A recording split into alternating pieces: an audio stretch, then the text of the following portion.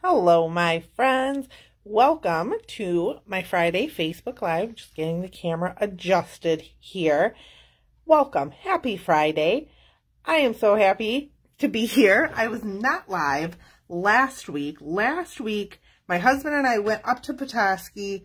I had a ton of stuff going on, so I just couldn't get on the live. I feel really bad about it, but I thought today I would show you the project from last week. I already showed it on Saturday, I think it was, last week, but I wanted to make it for you because it is such a fun fall project. Trying to bring up my comments here while I'm talking.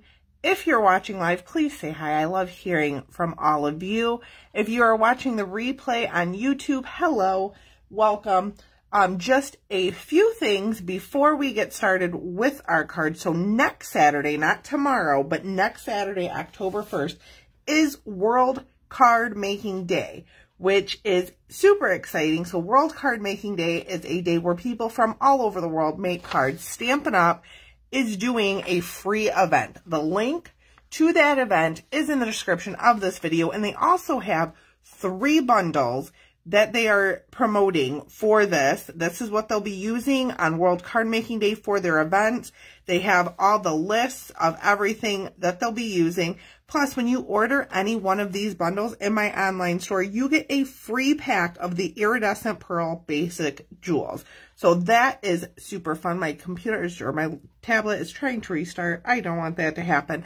So let's get started on our project. I am also doing an event next week. I will be posting that. I'll be making an event in Facebook showing you that. It will be in person in Saginaw. So if you are local, be on the lookout for that. I will be doing an event.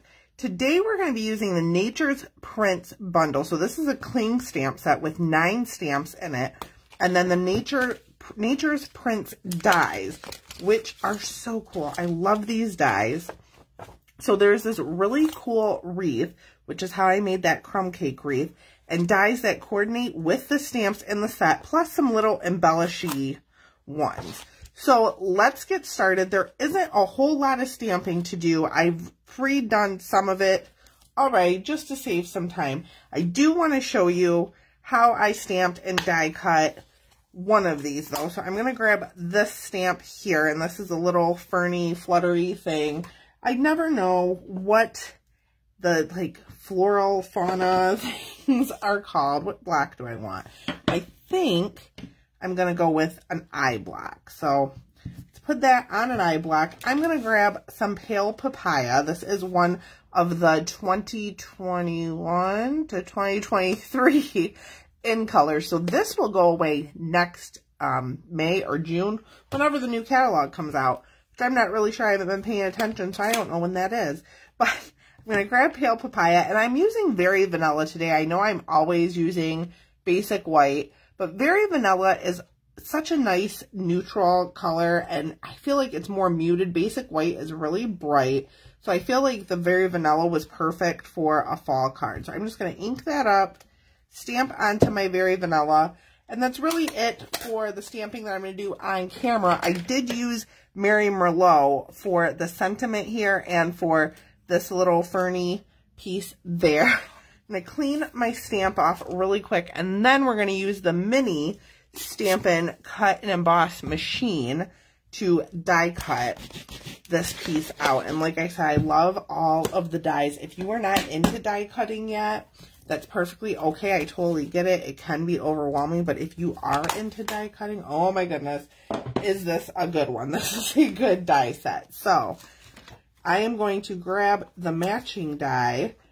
for this stamp, and you see it just goes right over it. It's going to cut it right out. It's awesome. I'll remove my card out of the way just so I don't mess that up. Grab the mini Stampin' Cut and Emboss machine. And I also wanted to see, because I also neglected to look before I hopped on, if this will fit. And it looks like it will if you put it a certain way. So this whole die set fits in the mini. You just have to put that wreath a certain way. Whoops. I'm just going to put down the base plate number 1, a cutting plate number 2, my stamped cardstock, and the die. I'm just going to line that up, put the top plate over it, and we're just going to run this through. And I'm kind of holding the plates just so my die doesn't move as it's going through. I don't want it to be wonky and weird. So then when we take it out, we have this die cut piece. I love it. Super easy. So I'm just going to put the mini machine away, and then we can assemble our card, because like I said, I already did a lot of the work. So I have a Mary Merlot card base. That is another color that I just don't use that often, but it is so beautiful. Like, this is just such a lush, rich color. It's not part of the Regals collection, which I think it should be, but it is in the Neutrals collection. So if you are looking for it in your catalog, it's a part of the Neutrals collection. Love this color. Then I have a piece of Very Vanilla that's just going to be our background here. And like I said, I've already die cut our wreath. So our wreath is just going to lay, I'm going to turn it, mess with it. I have a couple of little pieces. There's my other stamped piece in Mary Merlot. There's Mary Merlot there and some pale papaya. And then I have our sentiment there. So I'm going to grab some mini glue dots, because I feel like that is the best way to put down the wreath, put down some of these little pieces. You definitely could use liquid glue. Seal might be a little trickier just because it's so wide. So that is so wide, and you might get it on places you don't want it. So I definitely recommend mini glue dots or liquid glue. And I'm just taking the glue dots and I'm just going to place a couple. It really doesn't take much to hold down this cardstock, and I'm just going to kind of hide them behind these big leaves here. Another one up there. And then even if too you wanted, let's say, put one here, well, that's kind of big. You can always fold your glue dot in half and press it down, and it will hold just the same. So I'm going to fold a couple of these just so they don't show. And if you want to get really fancy, before you die cut, you could add some of our adhesive sheets to your cardstock, then die cut this out, and it turns it basically into a sticker, which I like to do that a lot of times. I didn't do that this time, but that's okay. I like the glue dots. This is working. I couldn't find where it was, and it stuck to my paper piercer. It completely wrapped itself around. So we're going to scrap that one and try again. That was weird. That's never happened before. But why not on a Facebook Live? So I think that's probably enough glue dots. I'm going to flip this and kind of, before I set it down, see how I want it to go. I think I want it to go like that. Try to center it, and then I'm just going to push it down. And now it's stuck. I'm going to move my card base just because it's kind of throwing me off. Don't want to do that. And then for the little piece here, I think I want to put down my sentiment first. Let's do that just so you can see where it is. And I have edges of dimensionals. We'll use those. So what I do when my dimensionals are all gone is I just cut the edges, because I don't like to waste things. And these are still sticky. They work just as well. So I'm going to stick 2 of those down. And then we'll put down our sentiment and then kind of layer these little pieces around the sentiment. I find that's just easier. So I'm going to put this towards the bottom, but in the middle. And then we can stick a glue dot or 2. If you do it the other way, you could always lay these down and then put your sentiment. My fear is that I will cover up what I just stuck down. So if I do this, I'm going to put it on the wreath. Oops, and there goes my paper piercer. That's okay. Just put it right back in. And then stick down. I think I'm going to stick down this one next. And you could definitely use seal on these larger pieces. I just have my glue dots out, so thought I would use those. Stick that one over there.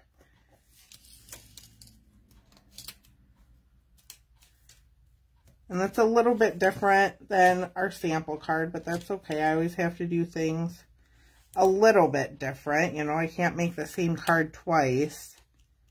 I'm just going to tuck this one in about there, and then we will add some glue dots to our pale papaya piece. I think I want to do 2 for this one though, so. Oh, it's stuck again. Why is this happening? There we go. This never happens to me, and it's happening now. So, there. That'll work. All right. I'll put this one right on top, but I want to slide it under. I'll do that. There, that is perfect. So now I'm going to take seal, and we're going to set this layer on our card base.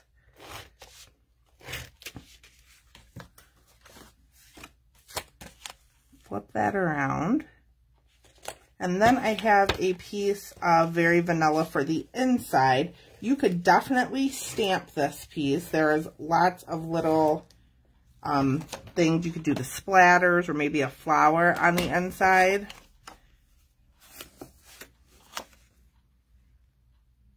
I'm just going to leave it plain today. And then before we finish, I have some of the brushed metallic dots. These come in bronze, copper, and gold. I used copper on our sample card.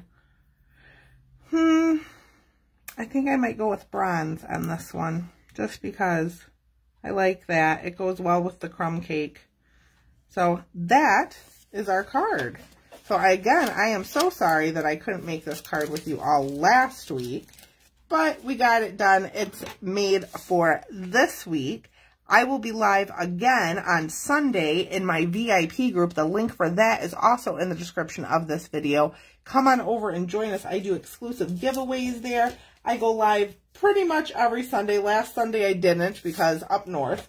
But I did have an exclusive video in there. So we would love to have you join us. And click the link for the World Card Making Day to register. You don't have to register for it, but they'll send you emails as a reminder, and you'll get to see all the cool Stampin' Up! World Card Making Day stuff. So the link for that is also in the description. I hope you guys have a fabulous weekend, and thank you so much for watching. I will see you all next time.